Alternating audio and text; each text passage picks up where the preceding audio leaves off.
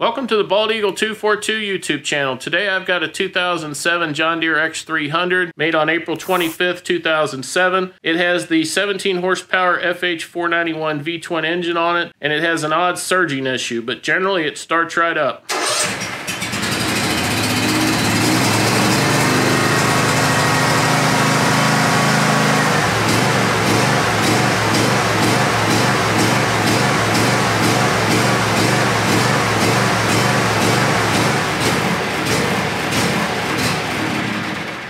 Generally that's a carburetor problem, so we're gonna go ahead and pull the carburetor off of this thing and see what we got here. A clogged up air filter can cause problems too, so check your air filter first.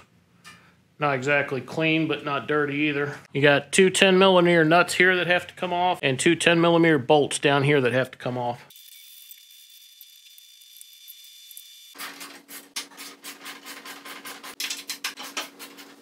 Take these top covers off on these. You do have to remove this protective screen here.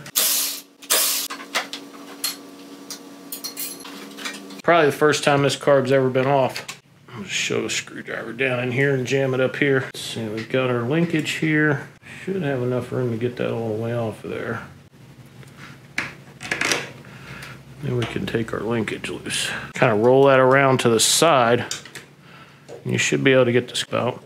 And then there's a spring here that has to come out too. The spring goes in the same hole as the rod does. I found these little wrenches that come with polishers or routers and stuff like that.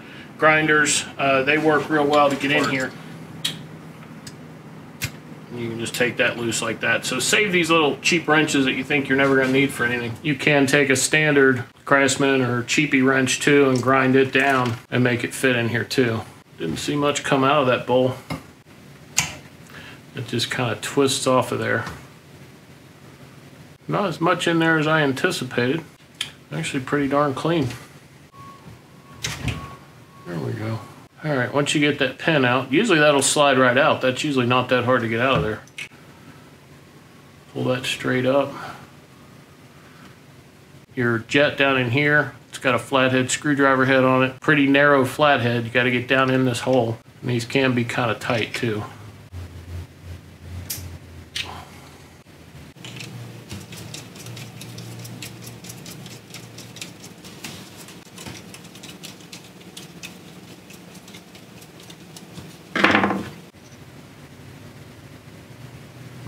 Visually it doesn't look dirty. I can see light right through it. I don't know how well that'll show up on camera, but alright, once you get that piece threaded out the bottom, take this piece out. Make sure all these holes are cleaned up. Spray them out real good with carb cleaner and clean this up real good. Doesn't look too bad.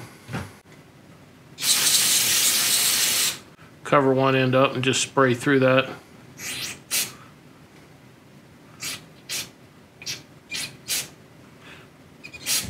Looks like they're all spraying out, so we'll put that back in. This all back together here. Get this thing back on the mower. I'll get that pretty snug in there so it doesn't vibrate out. I'll go ahead and use this new pin. Another thing to check when you got this apart is kind of shake your float a little bit. Make sure it doesn't have any fuel in it. If these get cracked, they'll fill up with fuel and they won't float. Put your needle back down in there. Hold that in a way it doesn't fall out. Make sure that slides down in there, your fuel inlet. And put your pin back through here. You want to try to get that centered, because if it's sticking out too far, your bowl won't fit all the way on. That ought to do it. Until I know for sure this carburetor is going to work okay, I'm not going to replace this bowl gasket. If it leaks a little bit, I'll pull it apart and put a new one on it.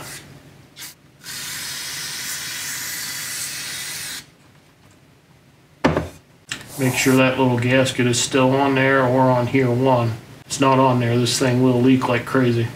This is a fuel shutoff. When you shut the key off, it shuts the fuel off to keep this thing from backfiring.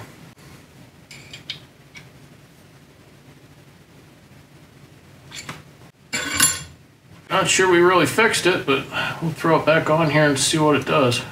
Might have been something stuck in there we didn't see. You guys seen this little 5 horsepower Briggs motor sitting here too. This is something I'm working on a go-kart video that the governor came apart inside the motor. You can kind of see how that's all beat up there, but I got another video rebuilding a 1996 Carter go-kart that hopefully this will go back on and run. All right, when you put this back on here, I think it's easier to hook up your choke linkage first. And then hook up your throttle linkage. And don't forget to put your spring back in that hole too. Once you get that rod in there, your choke lever in there, your spring in there, don't forget your solenoid wire down here on the bottom. And it does only go in one way, it's keyed. What I'll do is just take these nuts and just bolt this back on here directly with no air cleaner on it. See how it runs. That way if I've got to take it back off, I don't have to take as much back apart. Just snug that down very lightly. That fuel line's a pretty loose fit, so we'll go ahead and put the clamp back on it. Alright, choke's working, throttle linkage is working. Don't have any washers or parts sitting up in here, so let's try it out and see what we got here. Take a minute to get some fuel in there.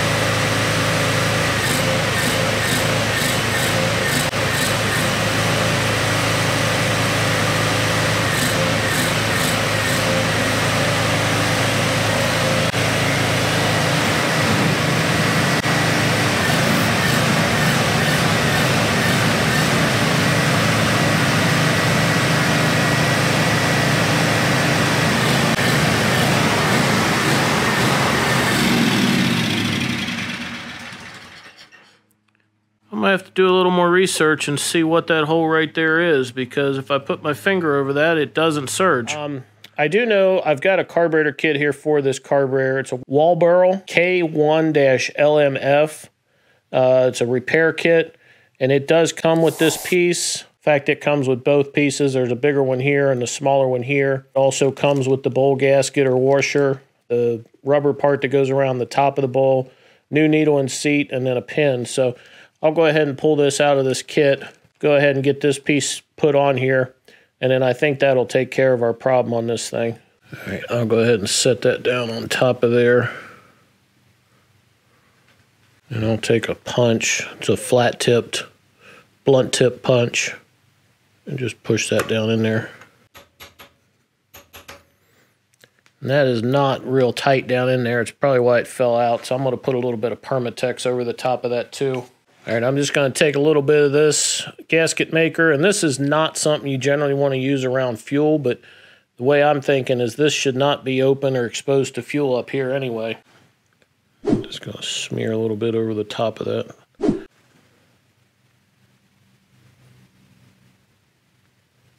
That should be more than enough to hold that in there. I will say, you know, I didn't do a real thorough cleaning on this carburetor, for one, because once I got into it, I could tell it wasn't that dirty. At the time, I really didn't know what was going on, but, you know, in hindsight, I should have looked at that before I pulled the carburetor off. I could have avoided even taking it off to even try to clean it. Sometimes you live and learn, and we lived and learned on this one. Let that set up a little bit, and then we'll try it out here. All right, that's good and set up there now. Let's try this thing out here and see what we got here.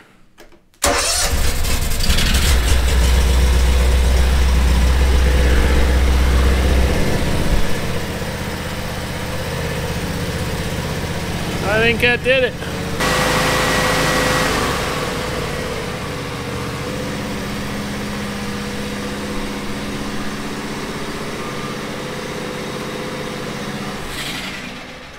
I don't think we're gonna get much better than that.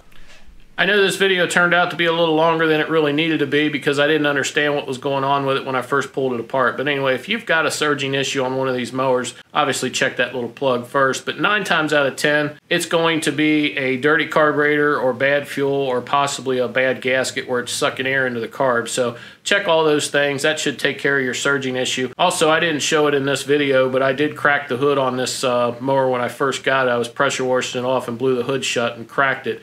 Anyway, if you have one of these hoods that's cracked, John Deere or Cub Cadet or pretty much any of the plastic mower hoods, I've got a good video that'll show you how to fix those. I'll put a link right up above here. Anyway, guys, thanks for watching. Till next time.